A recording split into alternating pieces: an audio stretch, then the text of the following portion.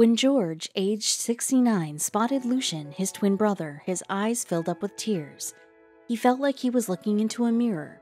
A few weeks prior, he had only found out about Lucien, but this moment meant the world to him. But they still had an objective: to learn more about their mother's tale and how they came to be divided in the first place. Experiencing a war causes a lot of people to deal with the horrible consequences thereof.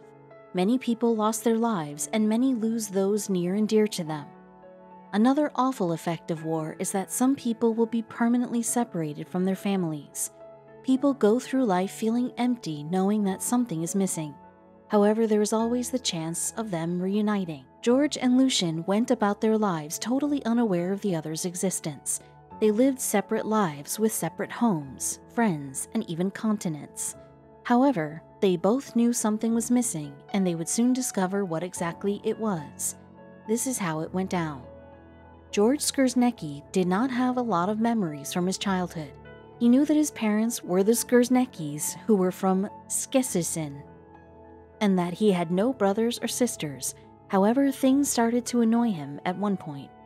He fought a lot with his parents as a teenager, and he felt like an outsider in his family. After his 17th birthday, something occurred that pushed him past his breaking point. It was something that altered the rest of his life. At the Skrzynekis' house, he discovered some documents. Everything started to make sense as he studied them. He was a child who had been adopted. He didn't feel at ease there, of course. Those weren't his biological parents. The papers, on the other hand, made no mention of George's birth parents. After his 17th birthday, he left Poland for the United States. He wanted to establish a fresh start in America, and he had no intention of returning. He wouldn't find out until later, when something occurred that made him question his life.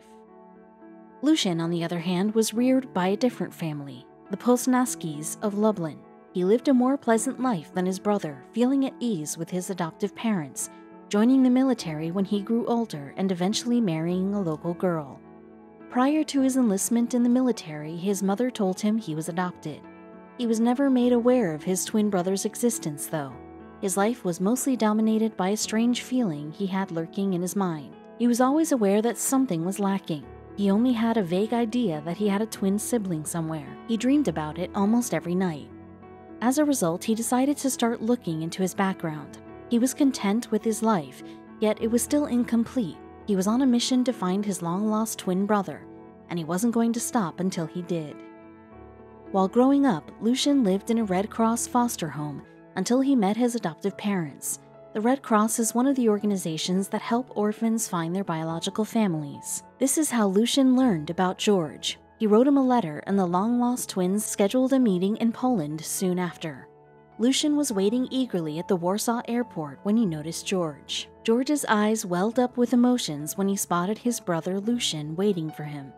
The two separated twins dashed toward each other and hugged. They felt complete for the first time, as if they had discovered a missing ingredient of their personal history and heritage.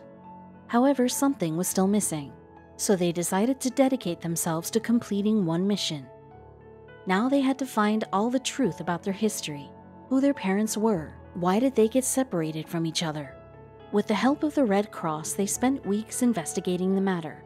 They traveled to the old orphanage where they spent the first months of their lives. They talked to 90-year-old nuns that used to work at the orphanage during that time.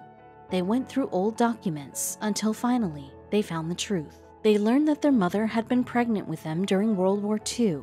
She was a prisoner in a German work camp at the time. She gave birth to them little after the war ended.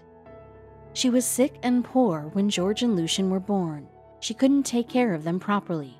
That's why she gave them to a convent, so the nuns there would look after their needs properly. But something happened that she didn't expect. The kids were sent to a Red Cross center in Poland.